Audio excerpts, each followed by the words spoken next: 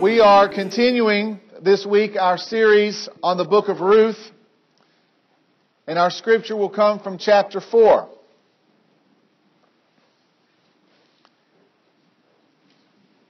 Then went Boaz up to the gate and set him down there. And behold, the kinsman of whom Boaz spake came by, unto whom he said, Ho, such a one! Turn aside, sit down here. And he turned aside and sat down. And he took 10 men of the elders of the city and said, Sit ye down here. And they sat down. And he said unto the kinsman, Naomi, that is come again out of the country of Moab, selleth a parcel of land, which was our brother Elimelech's. And I thought to advertise thee, saying, Buy it before the inhabitants, before the elders of my people. If thou wilt redeem it, redeem it. But if thou wilt not redeem it, then tell me that I may know. For there is none to redeem it beside thee, and I am after thee. And he said, I will redeem it. Then said Boaz, What day thou buyest the field of the hand of Naomi, thou must buy it also of Ruth the Moabitess, the wife of the dead, to raise up the name of the dead upon his inheritance. And the kinsman said, I cannot redeem it for myself, lest I mar my own inheritance. Redeem thou my right to thyself, for I cannot redeem it. God's word for his people. Thanks be to God.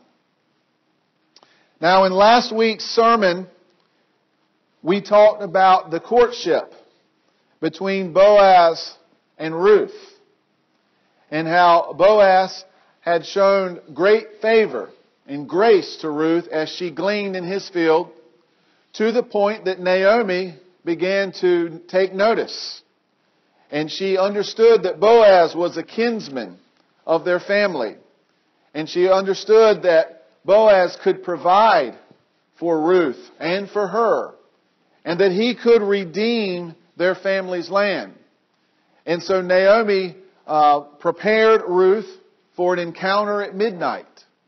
And we talked about how Ruth would go and follow all of Naomi's instructions. And she would find out where Boaz was, where he was threshing the barley. And when he had eaten and drunk and laid down to rest, she would uncover his feet, which was a customary thing back then, and she would lay over his feet. And when he would take notice, she would tell him that she is Ruth the Moabitess. And she would ask him, she would go a step further and specifically ask Boaz to take his skirt and to cover her with it, which was a symbol of her saying, I want to become your wife, and I want you to redeem me and my family. And Boaz was excited about it. But he said, I will do this, but there's one thing I got to do first, because there is someone closer to you than me that's part of our family. And basically, he's got first dibs. First refusal, as you like to say sometimes. You ever had your eye on something and maybe you weren't quite ready right then, but if you told the person, if you ever get ready to sell it, give me first refusal? Okay, well, there was a kinsman in Naomi and Ruth's family, a brother of Elimelech, that had first refusal. And Boaz, being a good and righteous person, was not going to undercut him. He was going to go and do the right thing and offer the land and Ruth to the relative first. And so that's kind of where our story picks up this morning. Just a few things, though, just to kind of set the tone. We've hinted around it. We've kind of talked it. I've thrown the terms out there. But this lesson today, this message today, is all about the kinsman redeemer, which is one of the major themes of this book. And I'm not going to read all the passages that relate to you. You may go back at some time if you choose to. But the law of the kinsman redeemer is given to us in the book of Leviticus. And the law of what was called the levirate marriage, which is what would be here concerning Boaz and Ruth is found in Deuteronomy 25. Now, without getting into too much detail, just the overall purpose of these laws was to preserve the name and protect the property of the families in Israel. You see, God owned all the land, and they understood that. God owned the land, and He did not want the land to be exploited by the rich people who would take advantage of the poor and the widows and the like. All right? We understand that, how that can happen. You know how sometimes those with more money, all they want to do is get more and more and more and more. There's greed, and sometimes these rich, greedy people would exploit the land. You know, nothing new under the sun. It happens today. It happened back then. And so in the law, God put safeguards for this, so that a poor widow could have herself and her family's land redeemed. Now, of course, the problem is not everybody obeyed this. Not everybody did what was right. And eventually this sort of thing, along with idolatry and all sorts of other sins, would lead Israel into captivity. But God had put these laws in there for a purpose. When obeyed, these laws made sure that a dead man's family that his name did not die with him, and that his property would not be sold outside of the family or the tribe, that it would remain with the family that God intended it to be. So that was the purpose of the kinsman redeemer laws. Now, in practicality, this is basically the way it worked. Okay, if a woman's husband died, it was the responsibility of the closest male relative that was of age to marry her, to take that land and possess it and work it, make it fruitful. And in essence, he would be taking care of his brother's wife and would take her into his home as his own. And therefore, she would be redeemed, the land would be redeemed, and the name of the deceased would be redeemed. Now, I know it sounds kind of foreign to us. All right, some of you might be thinking about your brother-in-laws and, your cousins and that sort of thing. But this was the custom of the time, and there was a reason for it. So Boaz, now it just so happened that Boaz not only was he a close kinsman, but he was also an eligible bachelor. And he found favor with Ruth. And he found, he showed grace to Ruth. And he was attracted to Ruth. And so it all began to work out.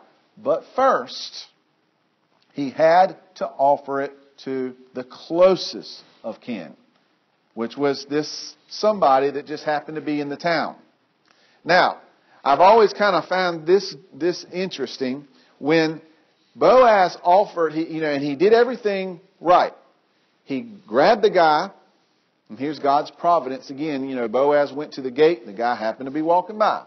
So he grabs the guy, sits him down, and then he gets 10 witnesses from the elders of Bethlehem to sit with him. Because in the custom, you had to have witnesses to make sure any deal went down properly. And we do it, a lot of times we do it with signatures now. But back then you had to have witnesses that may testify if something ever went wrong. So Boaz was doing everything right. And he tells this kinsman, he says, our brother Elimelech is dead. His widow and his widow's daughter-in-law are there, and there needs to be redeeming. I'm offering his land to you for you to go and purchase it and redeem it. And the guy's like, oh, okay, some more land. Yeah, I'll take it. And then Boaz says, but now when you buy that land, you also got to take Ruth. And I don't know what was going on in his family or what exactly he was worried about. It says something about he's worried about it messing up his own inheritance. But when Ruth comes into the equation, he says, I can't do that. I always wondered, did he have a wife at home that he was thinking about seeing how that would play out once everybody got back to the household? I don't know. But he was going to buy the land. But then when Ruth became part of the package, he said, can't do it. He says, Boaz, so you're next. You go ahead and do it. And so Boaz, with the 10 witnesses gathered around, he goes forward with this transaction. And there's a custom about, when a deal is made, that you take off the sandal and you hand it to the person you're making a deal with. The sandal represented what you walk on the land with, and therefore that sandal represented the land. You were transferring land, property, and rights to that person when you took off your sandal and handed it to them, and everybody was witness to it. And so the deal went down, and Boaz had the opportunity to not only redeem and purchase Elimelech's land, the dead man who died in the country of Moab. Remember, his sons died as well, so they were not there to inherit it. But he also made it known that he planned to take Ruth as his wife, which is what Naomi had been dreaming for this whole time, ever since he realized that Boaz kind of liked Ruth, kind of was taking care of her in the field. And the people of Israel come out, and they are just so happy, and they say, we hope that this woman that you have taken is like Leah and Rachel, who are like the mothers of Israel, and that she is fruitful, and that she would give you children upon children, and that y'all are just blessed. And so it was a happy occasion. And next week, as we begin to wrap this up, we're going to talk about the wedding and the children and God's providence and tie it all together. But for now, Boaz, understand that Boaz was fulfilling his rightful obligation and responsibility as a kinsman redeemer. Now, we know he could refuse it. The other man did. But Boaz didn't. He wanted to. And they were blessed because of it. Now, as we consider this whole stuff about the kinsman redeemer, and we look at the actions of Boaz and how generous and gracious he was. I mean, a very wealthy man in a small community probably had many options. But it was Ruth, the foreigner, and Naomi, the poor widow, that he chose to redeem. Now, we need to understand that when we talk about redemption, that is an important word for us as Christians. And unfortunately, in so many people's mind, it doesn't get much further than a coupon. I'm redeeming a coupon. All right? But I want you to kind of go back into a day far before our day when people were purchased and there was slavery and there were, women didn't have the rights that they do today, and they were almost seen more as property and, things like that. Redemption was a much bigger and broader and deeper term than simply redeeming a coupon. Redemption meant setting free by paying a price. Setting free by paying a price. And in the case of Naomi and Ruth, they were in sort of a bondage as they came back from Moab. All right? They were bound to a life of poverty and relying on the handouts of others. Somewhat disgraced, even though none of it was their fault. That was their plight in society. Their husband's name was in jeopardy of being lost forever. Their family losing its land forever. But here comes Boaz, steps in and redeems them, sets them free from this bondage of widowhood, and he does it by paying a price for them. So it is a great illustration of redemption. He takes them from poverty and weakness and just a life of misery and restores them to a life of joy, even to the point where Ruth would have children and Naomi would have grandchildren. And I don't want to give away any more, but God would truly, truly bless them through the actions of Boaz. So that is what redemption means, and that is how it's illustrated in this beautiful story. I want to talk just a little bit about the Redeemer himself, though. All right. According to the law, remember that the Redeemer had to be a near kinsman. And although we're not exactly sure how Boaz was related, because even though it says our brother Elimelech, that could have just been a term. You know, like sometimes I'll say Brother James or Brother Tony. All right, but he was somehow related. So he was able because he was a near kinsman. He was also able because he could afford to pay the price. Boaz, whatever the price was, we're not sure, but whatever it was, Boaz had the means to do it. See, he was able to redeem because he was a near kinsman. He was able to redeem because he could afford to pay the price. He had the resources to do it. But he was also able to redeem because he was willing to do it. So if you look at the three requirements that were necessary for a redeemer, they had to be a near kinsman. They had to be able, in other words, have the resources, but they also had to be willing. And Boaz was more than willing. And we look at the method here, which I've already described in certain terms, the method of redemption, the transaction that took place. The cost was paid, the deal was done, and it was done before witnesses. Boaz specifically asked for 10 witnesses to be there so that they could understand the transaction and be able to testify that this is what took place.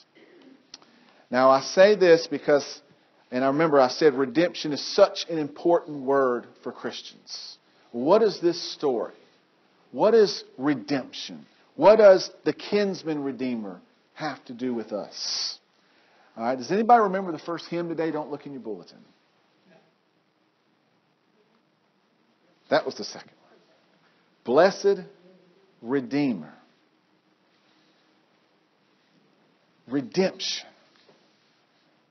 Redemption is setting free by paying a price. Why is redemption such an important word for the Christian? What is it that we need to be redeemed from? Why should we as human beings feel the need to be redeemed?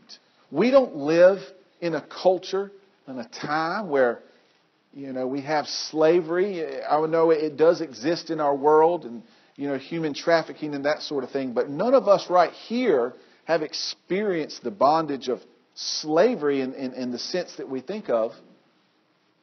What is it we need to be redeemed from? Why do we need a redeemer? What bondage are we in? Well, the Bible makes it clear that we are all in bondage to sin. We all are in bondage to the weaknesses and the appetites of the flesh. We all are in bondage to temptation. And we all mess up. For lack of a better term, we all just mess up. And we hurt. And we judge. And we're selfish sometimes. And we're greedy sometimes. And we do really stupid things sometimes. And we just can't help ourselves sometimes. And we are therefore in bondage. And some are in bondage to far greater things. Prayer was offered this morning for the bondage of addiction and drugs. But that's not the only thing that people can be in bondage to. People can be in bondage to sexual immorality. People can be in bondage to gambling. People can be in bondage to alcohol and so many other things. People can be addicted to and bondage to things that at first seem so simple, like television and that sort of thing, but they can go so haywire and consume you. People can be in bondage to work. But if we're not careful, our whole life can be left in bondage. But then comes the Redeemer to set us free. Jesus Christ. Does he have the marks of a Redeemer as did Boaz? Is Jesus a near kinsman? Did Jesus not become a near kinsman so that he could set us free? Did he not become flesh and blood so that he could die for us on the cross? And the Bible says that he's not ashamed to call us brothers. Is Jesus able to redeem? Does He have the resources? Is Jesus not God Almighty in the flesh? Did Jesus not live a sinless life? If the law called for sheep and other animals that were perfect and without blemish to be sacrificed for the atonement of sins, if Jesus not the perfect sacrifice with all the resources of heaven available to redeem? And as Boaz was willing to redeem, is Jesus not motivated out of love to redeem us who are in bondage to sin? The Bible says in 1 John, He loved us. Not that we loved Him, but He loved us and died for us. Saved us, redeemed us. Boaz did his transaction of redemption in front of the witnesses of Bethlehem. The Bible says by 2 or 3 witnesses. Basically is a deal made right. Jesus, although there were witnesses there at the cross, and there were witnesses who testified to His resurrection, do we not also have the witness of the Word and the Spirit that continue to speak to us today? Is Jesus not truly our blessed kinsman redeemer? I've got a short story I want to tell you that perhaps will help us understand this even a little bit more. There's a young boy named Tom who had just made a new boat. Just a little toy sailboat. He took it to the edge of the river. He had a string attached to it, kind of mooring it to himself and to the shoreline. And as he took it to the stream and he walked it, the boat began to smoothly sail down the creek. Tom sat down, just letting more and more of the string go. The sun was shining. It was a beautiful day, and he just absolutely fell in love with this boat that he had created. Suddenly, a strong current comes along. It catches the boat. Tom begins to try to pull it back to shore, but the string breaks. And the little boat just goes racing down the stream. Tom would run as fast as he can along the shore to try to find it. But soon the boat would slip out of sight. After all afternoon looking for it, he finally kind of gave up and went back home. Sad, upset, but he couldn't find it. A few days later, he was walking home from school. He walked past a second-hand store and noticed something that looked like a boat in the window.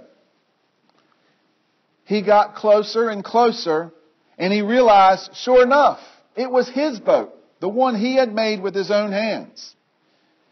He went into the store and talked to the owner and said, "Sir, that's my boat. I made it." The store owner looked at him and said, "Sorry, son. Someone else brought it in this morning. If you want it, you'll have to buy it for $1." Tom was a little upset, but he had to have that boat. He ran back to his house. He dumped out his piggy bank. He counted out all of his change, and it came up to exactly $1. He runs back to the store, goes up to the counter, and says, "Here's my money for the boat." The man handed it to him. He hugged on his boat. He ran back to the shore and began to sail it again. And as he's doing it, and as he's just having a ball that afternoon, he looks at the boat and says, "Boat, you're twice mine. First I made you, and now I have bought you." He redeemed his boat, his own creation, yet it had to be redeemed. Is that not what God has done for us? He made us. We messed up. We're in bondage. But Jesus paid it all to redeem us and to give us life.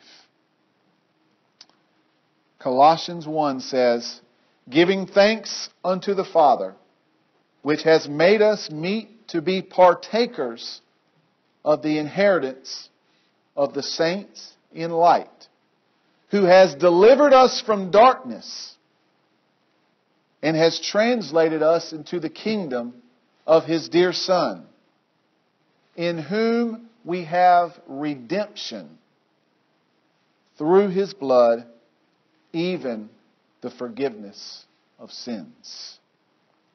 Jesus, our Redeemer. Now I pray this morning that you and I would both begin to reflect on our walk with God. And if you're here this morning and you've never really understood that you can be redeemed, that all your past faults and sins and mistakes can be forgiven, that someone who has all the power in the universe and beyond has loved you enough to pay it all for your redemption, for my redemption, for your redemption. If you've never understood that, but today the Holy Spirit is moving in your heart, I pray that you would get on your knees and you would just give it to God and allow Him to deliver you. Because He will. But perhaps there's also one in here today that although you do know Christ, something's been going on in your life where you're feeling in bondage. Because we still struggle. Even after we come to the cross, we still struggle, and God knows that. Perhaps there's someone, somebody, or something in your life, and you're feeling bondage from that. You've been made aware of a feeling of captivity. Give it to God. Because the Bible says, if Jesus makes you free, you are free indeed.